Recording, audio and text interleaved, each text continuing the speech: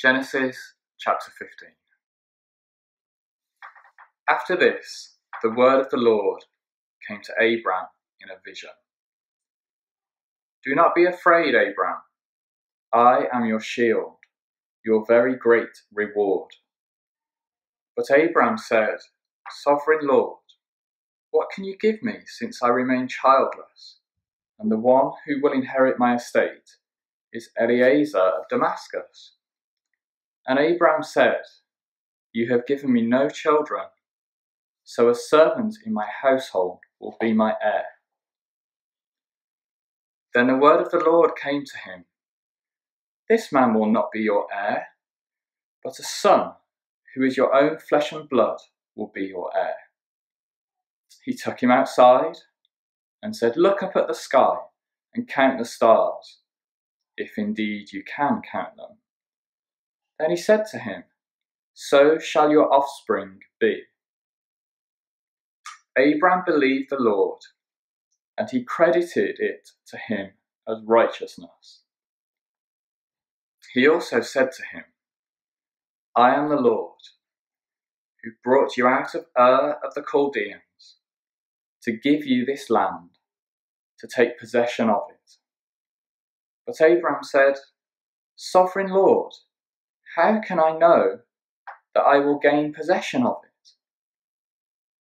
So the Lord said to him, Bring me a heifer, a goat, and a ram, each 3 years old, along with a dove and a young pigeon. Abram brought all these things to him, cut them in two, and arranged them in halves, opposite each other. The birds, however, he did not cut in half.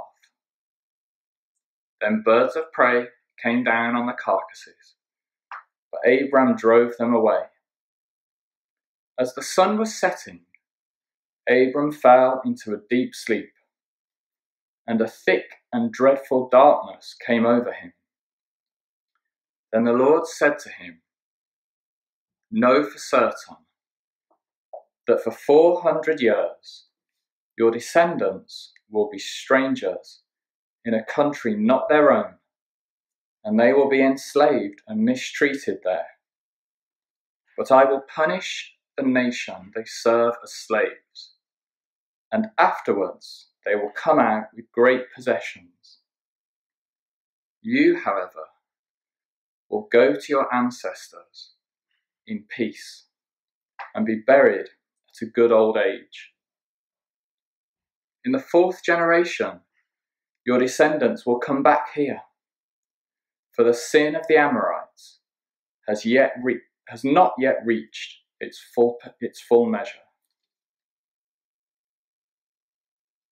When the sun had set and the darkness had fallen, a smoking firepot with a blazing torch appeared and passed between the pieces.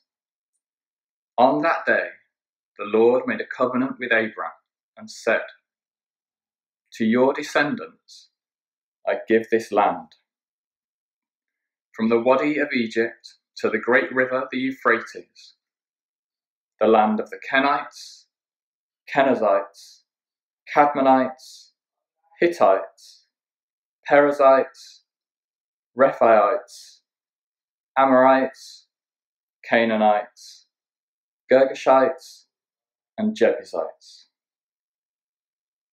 Amen.